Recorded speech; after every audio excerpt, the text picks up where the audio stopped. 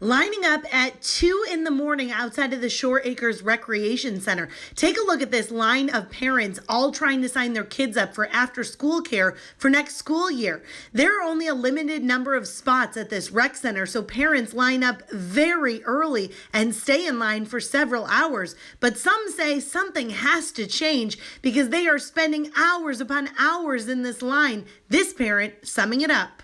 Every year Black Friday shopping has prepared me for this moment. It is the same thing, except the stakes are much higher because now you're talking about your children and not a TV. So why is there so much demand and what more can be done to speed up the process? I'm looking into it tonight on ABC Action News at 6:15.